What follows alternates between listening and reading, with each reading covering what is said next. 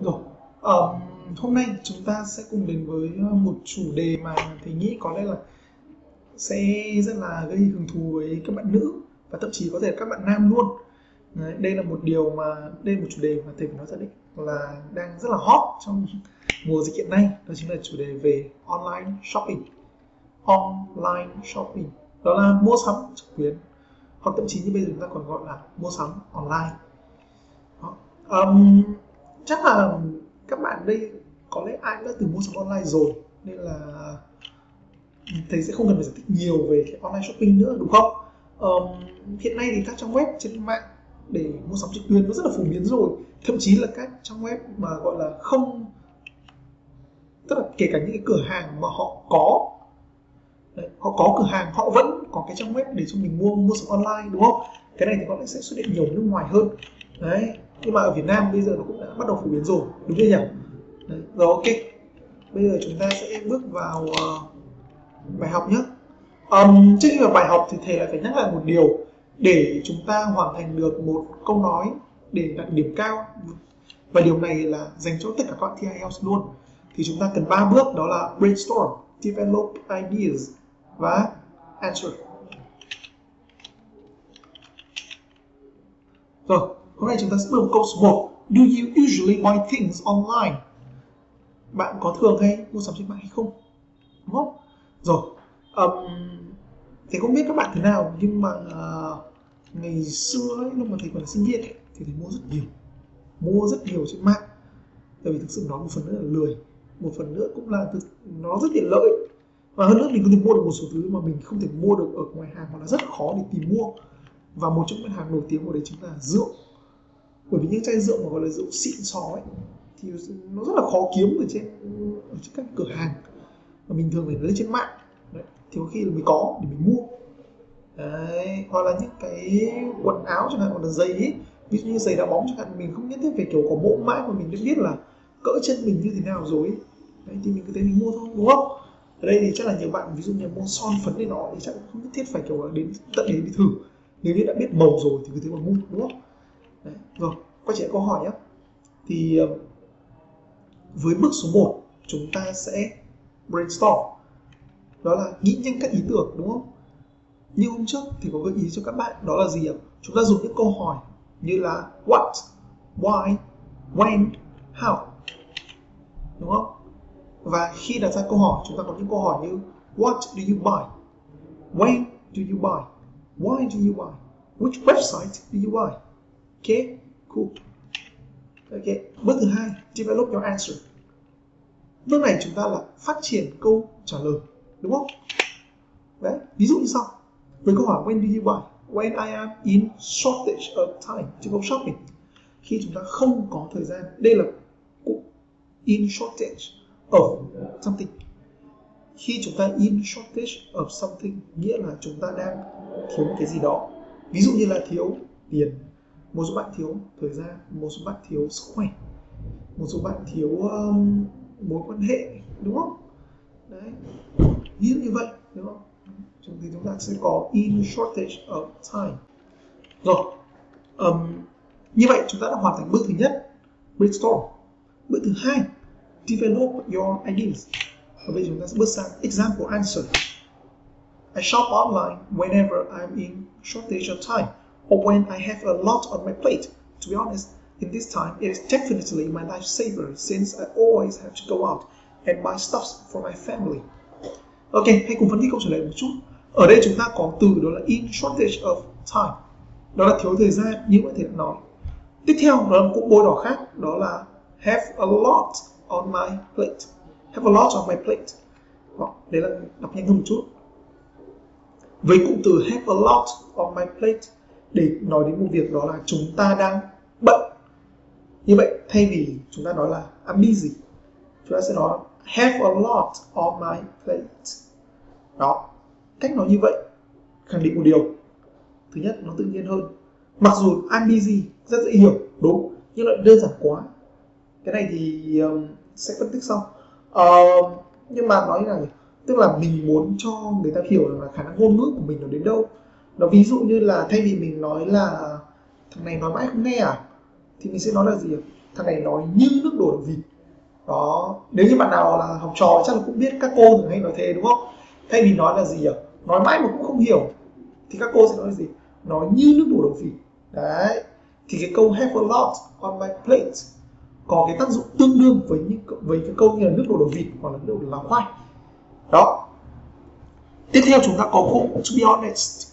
Cụm này là thành thực mà nói. Cái cụm này là cụm gọi là cụm nối của tiếng Anh. Tức là trong cái ngữ cảnh nói của tiếng Anh chúng ta dùng to be honest để gọi là nối một câu, để gọi là đưa ra một quan điểm của mình. Đấy. Nhưng hãy nhớ một điều như sau. Thứ nhất, đừng bao giờ dùng cái này ở trong văn viết. To be honest hay have a lot on my plate chỉ có tác dụng khi chúng ta dùng nó khi nói. Không thể nào dùng những cái cụm này trong bài viết. Nên là bạn nào mà đã sử dụng các cụm này trong bài viết thì thầy khẳng định nó sẽ không chính xác. Đặc biệt là với các bài viết ở level đó là academic, tức là các bài viết học thuật. Ví dụ như các bài viết báo, viết quan điểm, người ta sẽ rất hạn chế sử dụng to be honest. Trừ những bài gọi là các bài viết blog. Đấy. Những bài gọi là có văn phong gọi là gì? Không hoàn toàn là học thuật. Đấy, những bài viết không hoàn toàn là học thuật thì chúng ta có thể dùng những cụm như thế này. Đó. Nhưng trong một bài viết học thuật, và cái này là thường dành cho các bạn mà có nhu cầu đi du học nước ngoài ấy, mà các bạn muốn gọi là viết một bài viết ấy, thì chúng ta sẽ không dùng những cụm như have a lot on my plate hay là to be honest. Ok. Rồi. Tiếp nào. My life saver. Life saver. Ở đây đó là cứu cánh hoặc là cứu tinh. Nhá. Cái này thì tương đương với have a lot on my plate thì nó sẽ là gì? Nó là một cụm gọi là để cải thiện cái kỹ năng nói của chúng ta, đúng không? Và cuối cùng đây chúng ta cũng từ hơi lạ chút, là từ since. Cho một số bạn không biết ấy, thì từ since ở đây có nghĩa là thay cho từ because, và cách dùng nó gần như tương đương nhé. Rồi, như vậy chúng ta đã xong câu hỏi số 1. Do you usually buy things online? Hãy cùng ta sang câu hỏi số 2. What is the main advantage or disadvantage of online shopping? Với bước số 1, thế đã đến đây sẵn, đó là brainstorm. Hãy nghĩ đến online shopping có những cái gì, đúng không? Hãy nghĩ đến những cái features, những cái gì, những cái đặc điểm của online shopping. Ví dụ, khi mua sắm trực tuyến nhất chúng ta ở đâu? Chúng ta ở nhà, chúng ta lên trên mạng, đúng không? Đấy, chúng ta dùng điện thoại, chúng ta có thể dùng máy tính. Ok, một số bạn dùng máy tính, đúng, nhưng đương nhiên để dùng điện thoại sẽ tiện hơn rất nhiều thay vì dùng cái máy tính to, đúng chưa? Đấy, rất là nhiều những cái gọi là những cái đặc điểm chính của online shopping là như vậy, đúng không? Và là gì nữa, nó có rất nhiều đồ, có rất nhiều cái được lựa chọn, đúng không? Rồi, ok. Đấy là một số cái gợi ý của thầy. Bây giờ thầy muốn là các bạn là cho thầy thêm một số những cái đặc điểm của online shopping trước khi chúng ta bước đến bước số 2, đó là phát triển câu trả lời nhé. Ok, rồi, bước sang bước số 2, develop ideas. Ở đây thầy có một số các ideas như là stay indoor, less stressful. Đây là một số những cái ideas mà thầy tổng hợp được. Hy vọng là các bạn trong lúc mà suy nghĩ cũng có thể nghĩ ra được các ý này. Nhưng đây sẽ là các ý chính, đúng không? Đặc điểm chính của mua sắm trên mạng đó là chúng ta ở nhà, chúng ta không đi đâu cả, đúng chưa? Đương nhiên là chỉ các bạn đi cà phê, đúng không? Rồi, nhưng mà đặc điểm chính đó là chúng ta ở trong nhà và chúng ta không phải đi ra ngoài. Đấy. Và khi đi ra ngoài, ở đây chúng ta có thêm một cụm nữa đó là less stressful, đó là ít áp lực hơn. Ở đây chúng ta có một số disadvantage, đó là gì? Delivery time, đó là thời gian vận chuyển, đúng không? Nếu bạn nào đã từng mua sắm online chắc chắn biết rằng việc ship đồ luôn luôn là một vấn đề. Đương nhiên là trừ những bạn gọi là trả thêm tiền để gọi là ship 2 tiếng bằng Tiki chẳng hạn, thì không có, đúng không? Nhưng ví dụ như ở nước ngoài ấy, thì người ta không có cái dịch vụ đó là ship 2 tiếng đâu. Chắc có lẽ là trừ Amazon ở Mỹ ra thì thầy không nhớ nổi một cái quốc gia nào mà có một cái dịch vụ ship nó nhanh như thế đâu. Đấy, nhanh nhất thì cũng phải ngày hôm sau. Đấy, nước ngoài là như thế.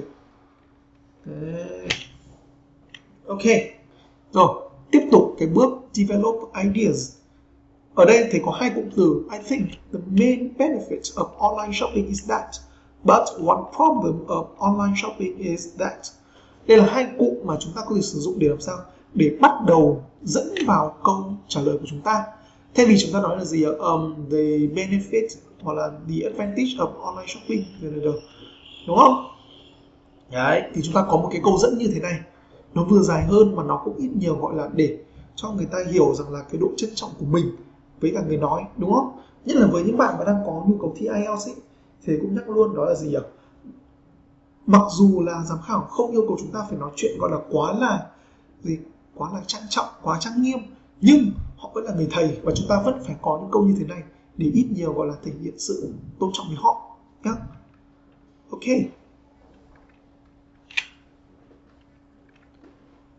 Rồi, hãy cùng bước sang câu trả lời của chúng ta nhé. I think the main benefit of online shopping is that it is less stressful due to not being stuck in a queue. But one problem of online shopping is the long delivery time, along with the cost of premium shipping. Sorry, my mistake. Ok. Ở đây phân tích như sau. Chúng ta có cụm less stressful. Cụm này như mà nãy thầy đã nói đó là ít áp lực hơn. Due to not being stuck in a queue, không bị kẹt ở trong gì? Cái hàng. Ở đây chúng ta dùng queue. Queue ở đây là cái hàng ấy, xếp hàng ấy, đúng không? Stuck in a queue nghĩa là xếp hàng dài dằng. Đấy. Nếu như bạn nào mà có đi những cái siêu thị ở dịp cách đây khoảng mấy tuần ấy, khi mà dịch corona bùng phát ấy ở Việt Nam mình ấy, thì sẽ thấy là người ta xếp hàng siêu thị dài kinh khủng. Đấy, thầy nói thật, rất dài. Đấy. Cả siêu thị hết đồ, đúng nghĩa rất nhiều siêu thị bị hết đồ. Đấy. Đúng không? Đấy, khi mà cái hành động của chúng ta kẹt ở cái hàng đấy, chúng ta sẽ gọi là stuck in a queue. But one problem of online shopping, ở đây chúng ta có but. Đấy. Ở đây có thể thầy kéo dài từ but ra but để sao cho khi mà chuyển ý, chúng ta đang nói đến một ý khác nhưng chúng ta chuyển sang một cái ý hoàn toàn gọi là ngược lại với những gì chúng ta vừa nói, thì đương nhiên chúng ta dùng những từ như but hay là however, đúng không? Nhưng trong viết nhìn cái này ta sẽ hiểu, nhưng trong nói muốn người ta hiểu rằng là anh ta muốn chuyển sang ý khác thì chúng ta phải làm gì? Phải kéo dài cái từ mà chúng ta nối mà có nghĩa trái ngược ra như sau. But one problem of online shopping. Đấy. Cái này nó là cách để người ta gọi là nói sao cho tự nhiên có thể. Đấy. Khi nói bất cứ người nước ngoài nào khi người ta muốn chuyển ấy, người ta sẽ nói cái từ but người ta dài ra một chút, hoặc những từ chuyển như là however. Đấy, đúng không? Người ta phải nói dài ra một chút. Thậm chí nhiều khi người ta nói dài thì mình nghĩ thôi. Đó. Thế nhá. Ok. Tiếp theo, delivery time và premium shipping. Mặc dù đây không phải hai từ gọi là quá làm gì nó quá là cao siêu, mà nó cũng không phải những từ gọi là quá khó, đúng không? Đấy, chúng ta có từ premium, nó là kiểu hạng sang thôi nhé. Bạn nào mà dùng chắc là dùng thẻ thành viên nhiều ấy, có thể sẽ nghe đến từ này rồi. Đấy, đúng không? Đấy, premium. Đấy, và ngoài ra có từ delivery time. Đấy, hai từ rất đơn giản, delivery time, đúng không? Và shipping, những từ rất cơ bản. Nhưng khi đặt vào ngữ cảnh đó là chúng ta đang nói online shopping, đây lại là những từ ghi điểm với người nói. Vì sao? Chứng tỏ rằng là gì? Chúng ta hiểu về online shopping. Chúng ta hiểu rằng nhắc đến online shopping là nhắc đến delivery time.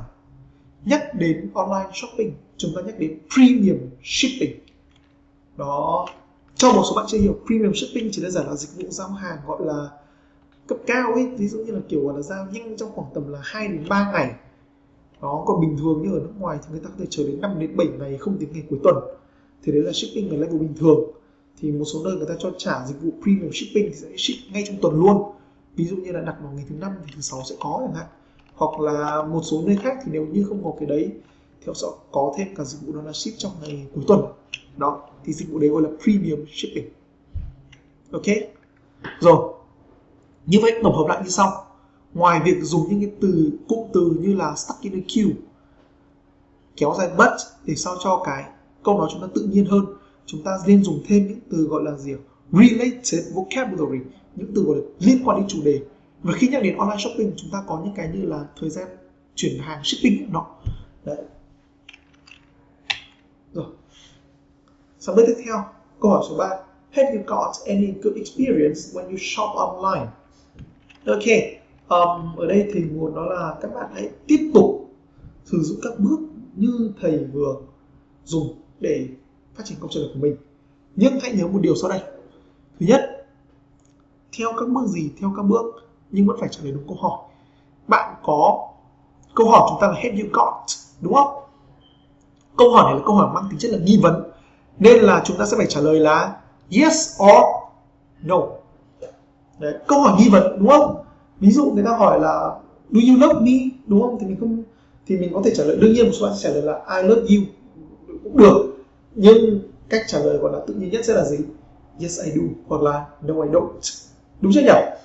Đó, nên nhớ nhé, câu hỏi của chúng ta là câu hỏi nghi vấn, nên là chúng ta phải trả lời dưới dạng yes no. Ok, cool. Okay. Nhớ tiếp theo, thời chúng ta đó là thời present perfect, thời hiện tại hoàn thành, đúng không? Have you got ở đây mặc dù nó cũng có thể là gì nhỉ? Là I have got something, đúng. Nếu như thế nó sẽ hiện tại đơn, nhưng have got something nghĩa là sở hữu thực sự một cái gì đấy. Còn đây là người ta đang hỏi về experience, người ta đang hỏi về trải nghiệm, nên là gì? Have you got sẽ phải là gì nhỉ? Have got sẽ phải là gì nhỉ? Sẽ phải là hiện tại hoàn thành. Ok, cool. Rồi, hãy cùng sử dụng đến hai cái từ khác, đó là absolutely hoặc memorable experience. Ở đây chúng ta có từ absolutely, từ này sẽ thay thế cho cái từ gì nhỉ? Bạn nào biết không? Ok, đó là từ yes. Thay vì chúng ta trả lời là yes, chúng ta sẽ trả lời là absolutely. Cool. Đấy, đây là cách nói khác đối với từ yes. Thay vì chúng ta trả lời cách nhật nhau là yes. Đương nhiên yes vẫn có cách trả lời để ăn điểm, nhưng dùng absolutely sẽ là một cách để cải thiện câu trả lời chúng ta hơn, đúng không? Ok, và cuối cùng đó là memorable experience, một trải nghiệm đáng nhớ. Ok, rồi, hãy cùng đến với các bạn có thể dành thời gian để nghĩ trước về câu trả lời của mình. Ok, bây giờ sẽ cùng phân tích cái này nhé. Đây là một mẫu câu trả lời của thầy. Absolutely, I have had a memorable experience when I purchased a pair of football shoes online. There were some flaws with the delivery procedure, but all in all, it was worth it. Okay, sorry, cái từ procedure chúng ta sẽ procedure. Okay. Chứ không phải procedure đâu nhá, procedure. Ok, cái cùng phân tích lại cái từ này nhá, từ này khá là khó phát âm đúng không? Procedure. Đây là từ là quá trình ấy, đúng không? Sẽ là những cái quá trình gọi là có một cái thủ tục nhất định. Đấy.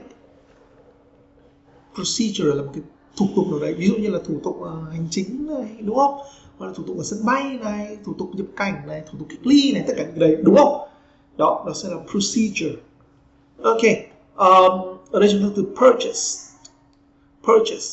Từ này là từ thay thế cho từ gì? Buy. Ngoài ra chúng ta đang nói về một trải nghiệm trong quá khứ, vì vậy chúng ta sẽ dùng purchase. Ok. Tiếp theo, there were some flaws. Ở đây thầy dùng từ flaws nghĩa là gì? Có một số cái lỗi hoặc là một số những cái sai lầm cỡ nhỏ. Chúng ta dùng là flaws. Ví dụ như sau. My dish had some flaws. Hoặc là there were some flaws in my dish. Có một số lỗi trên món của tôi, đúng không? Đấy, ví dụ như là gì ạ? Món ăn đấy có thể là cái sốt hơi mặn này, hoặc là cái hạt tiêu rắc không đẹp này, hoặc là muối rắc không đẹp này, hoặc là không có ABC gì đấy chẳng hạn, đúng không? Đấy thì sẽ gọi là there were some flaws. Ok. But all in all ở đây là tổng hợp lại, kết luận lại. Trong văn nói, all in all sẽ hiệu quả hơn rất nhiều so với những cụm như là gì ạ? In conclusion. Đấy. In conclusion chúng ta dùng nhiều hơn ở trong phần viết, nhưng trong khi nói chúng ta hãy dùng all in all. Ok, all in all. Đấy, thế nhé, all in all. It was worth it. Đó rất là đáng giá. Đấy, nó rất là đáng giá nhá. Khi chúng ta nói là gì ạ? Cái trải nghiệm này rất xứng đáng để chúng ta thử. It was worth it. Ok, cool. Đó. Sẽ còn các bạn hãy nhớ rằng cái này nhé. Giả sử ấy, khi chúng ta nói đến một cái gì đó mà chúng ta cảm thấy là gì, nó rất là đáng để chúng ta làm ấy. Đấy. It was worth something. It was worth it là một cách đơn giản. Chúng ta có thể nói là gì nhỉ? I tried to make phở. Okay. It was not too good. Đấy. Có thể như thế, đơn giản như thế đúng không? But it was worth the try. Ok. Đấy. Tổng hợp lại câu vừa nãy nhé. I tried to make phở. It was not very good. But all in all, it was worth the try. Đó, đấy là cách để chúng ta dùng cái cụm it was worth cộng với something. Nhé. Ok. Rồi, tổng hợp lại. Ngoài việc đó là đầu tiên, hãy xem lại cái thời của thầy. Chính xác, đây chính là thời hiện tại hoàn thành, đúng không? Bạn có không? Yes, absolutely. Good experience hóa dùng memorable experience. Shop online, yeah, purchase something online. Và câu sau đến một câu bổ sung một chút, đúng không?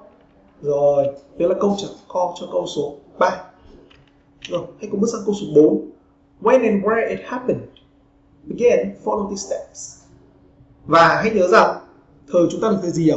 Quá khứ đơn, đúng không? Đấy, và cuối cùng đó là answer all questions. Ở đây chúng ta hỏi đến, người ta hỏi mình đến 2 câu, when và where.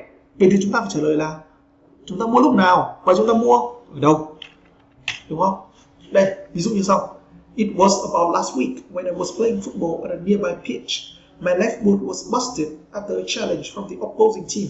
So I went to Shopee.vn and had a pair of Nike boots to be shipped next day to me.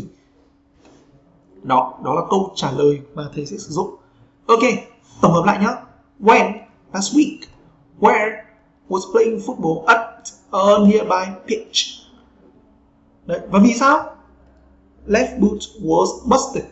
Chúng ta ở đây có từ to be busted. Ngoài cụm từ này có tương đối là nhiều nghĩa.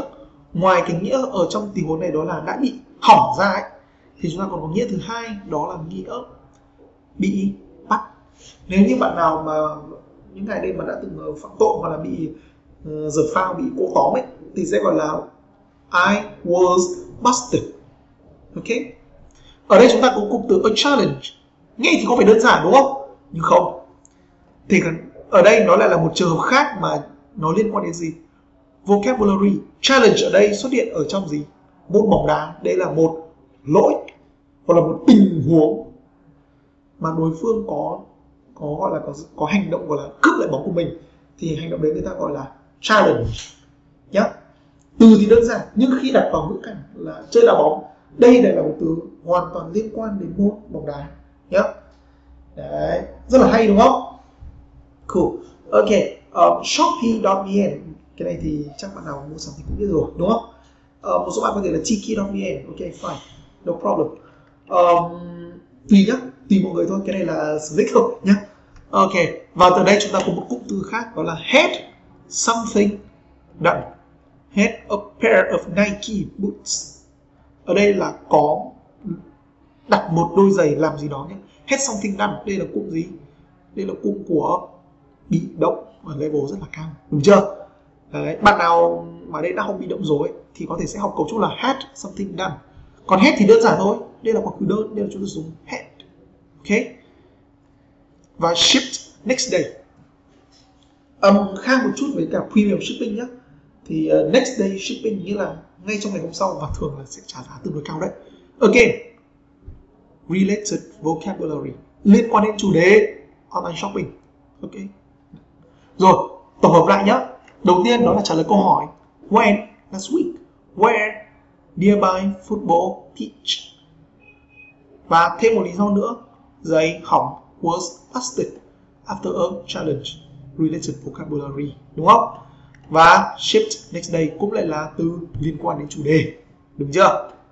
Đấy, nhớ nhá, để trả lời một câu hỏi mà sao cho gọi là để thể hiện cái khả năng nói của chúng ta ấy, ngoài việc sử dụng được danh từ hay, chúng ta phải dùng những cái từ gì nhỉ? Những từ liên quan đến chủ đề, đúng không? Đó, hãy nhớ điều này cho thầy nhá. Ok.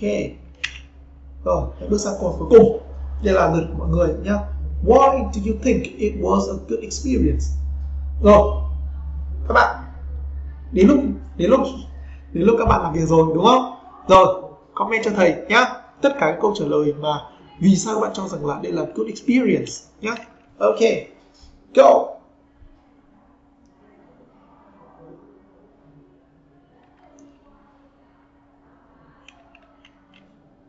Ok, nice. Rồi, đây, hãy cùng nhìn một câu trả lời của thầy như sau. Since I never shopped online before, I did end up making a mistake when I paid for 2-hour shipping service rather than next day shipping. Still, I found that online shopping is surprisingly convenient, especially during this time when the fear of coronavirus is apparent. I think it was a rather worth to remember experience. Ok, rồi. Ở đây có thể thấy đây một câu trả lời rất là dài, đúng không? Rồi, hãy cùng phân tích nhá. Đầu tiên từ since. Ok, thầy đã giải thích rồi. Ngang với because. End up doing something. Đây là cụm gọi là gì? Cuối cùng tôi lại làm cái gì đấy, đúng không? End up making a mistake. Mắc sai lầm nhá. Make a mistake là mắc sai lầm. Ok. Ở đây một số bạn có thể sẽ hỏi là tại sao lại không có s? Thì hãy để ý đến dấu hyphen, dấu gạch ngang của thầy. Hour shipping.